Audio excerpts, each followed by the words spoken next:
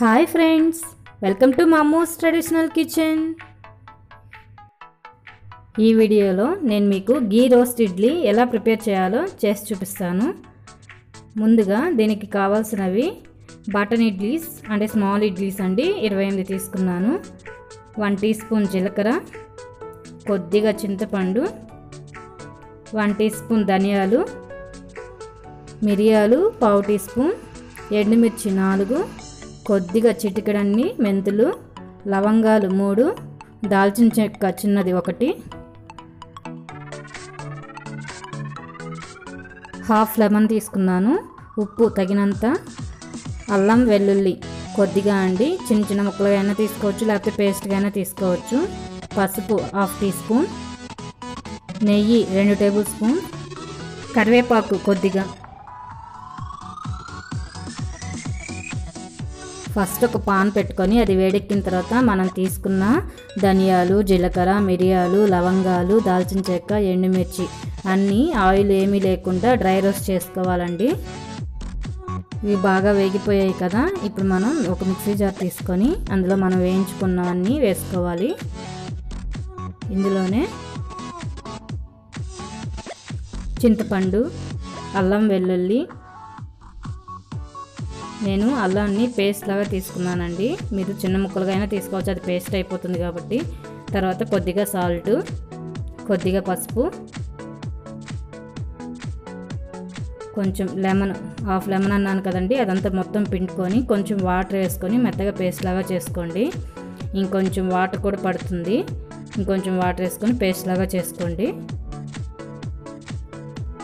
ఇప్పుడు ఒక కడాయి పెట్టుకొని అది వేడెక్కిన తర్వాత మనం నెయ్యి వేసుకుందాము. ఇది గీ రోస్ట్ ఇడ్లీ అనేది చాలా ఈజీ అండి, ప్రాసెస్ కూడా చాలా తక్కువ, చాలా ఫాస్ట్గా కూడా అయిపోతుంది. ఇందులో ఆయిల్ బటర్ ఏం వాడాల్సిన అంత అవసరం లేదు, ఓన్లీ నెయ్యి మాత్రమే వాడితే సరిపోతుంది. ఇప్పుడు నెయ్యి వేడెక్కిన తర్వాత మనం తీసుకున్నాం కదా కరివేపాకు, అది వేసుకొని వేయించుకున్నాము. ఇప్పుడు మనం చిన్న చిన్న ఇడ్లీలుగా పెట్టుకున్నాం కదా, అవి బాగా ఫ్రై అవ్వాలండి, కొంచెం కలర్ మారేంత వరకు ఫ్రై చేసుకోవాలి. నెయ్యి ఇడ్లీ కాంబినేషన్ చాలామంది ఇష్టపడతారు కదా, కానీ అందరూ సాంబారు, చట్నీ ఇట్లా ఏదైనా పొడులు ఇట్లాంటి వాటితో ట్రై చేస్తుంటారు. ఇలాంటి మసాలాలు వాడి ట్రై చేయండి, దీనికైతే సాంబార్ చట్నీ ఏం అవసరం ఉండదు. ఇలా ప్రిపేర్ చేసుకొని వట్టి ఇడ్లీ అయినా తినొచ్చు, బాగుంటుంది టేస్ట్. ఇప్పుడు బాగా ఫ్రై అయ్యాయి కదా, ఇప్పుడు మనం మిక్సీకి వేసుకున్న పేస్ట్ కూడా వేసుకున్నామండి. పేస్ట్ వేసుకొని ఇది బాగా ఫ్రై అవ్వాలి. ఇంకొద్దిగా వాటర్ అన్నాను కదండి, కొద్దిగా వాటర్ మిక్సీ జార్లో వేసుకొని కొద్దిగా మిక్సీ తిప్పేసేయండి, ఆ వాటర్ అన్నీ వస్తాయి. ఇప్పుడు ఇందులో పోసుకుందాం, ఆ వాటర్ కూడా పోసుకొని బాగా ఫ్రై చేయాలండి. ఇడ్లీకి అంతా బాగా ఆ మసాలా అంతా పట్టేసి బాగా ఫ్రై అయిపోవాలి. ఇంకా ఎక్కువ స్పైసీ కావాలంటే పచ్చిమిర్చి కూడా వేసుకోవచ్చండి. ఇంకా కొద్దిగా పచ్చి కొబ్బరి ఉంటుంది కదా, ఆ తురుము కూడా వేసుకోవచ్చు, బాగుంటుంది టేస్ట్, కొంచెం తీతీగా.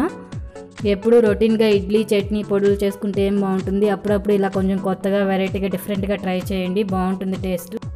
ఇది సిమ్లో పెట్టుకొని ఇడ్లీలు 2 వైపులా మంచి కలర్ వచ్చేంత వరకు ఫ్రై చేసుకోండి. చూడండి కొంచెం కొంచెం కలర్ మారుతుంది కదా, ఇలాగే అన్ని ఇడ్లీలు మంచి కలర్ వచ్చేంత వరకు ఫ్రై చేసుకోవాలండి. ఇప్పుడు ఒక సర్వింగ్ బౌల్లోకి తీసుకొని దాని మీద నెయ్యి వేసుకొని సర్వ్ చేసుకోవాలి. ఇలా తింటే టేస్ట్ చాలా బాగుంటుంది. చూసారు కదా గీ రోస్ట్ ఇడ్లీ ఎలా ప్రిపేర్ చేసుకోవాలో. ఈ వీడియో కనుక మీకు నచ్చినట్లయితే లైక్ చేయండి, షేర్ చేయండి. మరిన్ని వీడియోల కోసం నా ఛానల్ని సబ్స్క్రైబ్ చేయండి. Thank you.